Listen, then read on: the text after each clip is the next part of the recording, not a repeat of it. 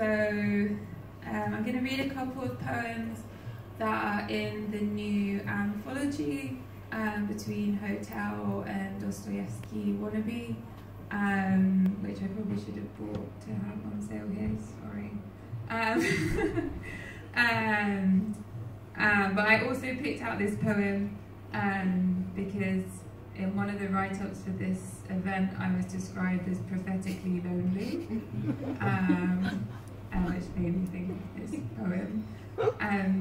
It's called Total Eclipse.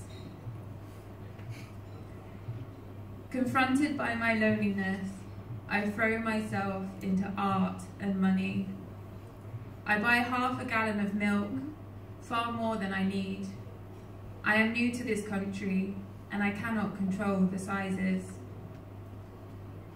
Yesterday I decided I didn't like the country, and then I decided I did.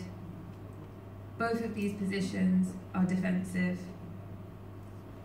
There are conflicting opinions about milk, of course, but either way the planet won't survive.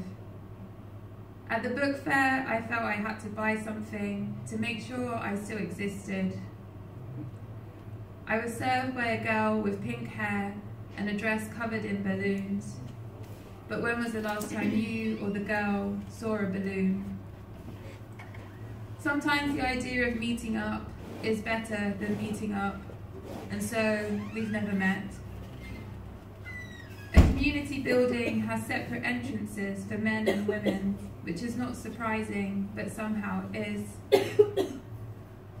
Most of my favourite poems are ones that feel like a bucket being emptied out, but not tonight. Tonight I am writing a poem about an eclipse I haven't seen. When he arrives, he takes off his pants and listens to jazz. He says there is no hope for journalism, but there is a machine by the beach that gives out free suntan lotion. I am not admitting certain things to myself because I don't know how to describe them. Instead, I use the word lonely.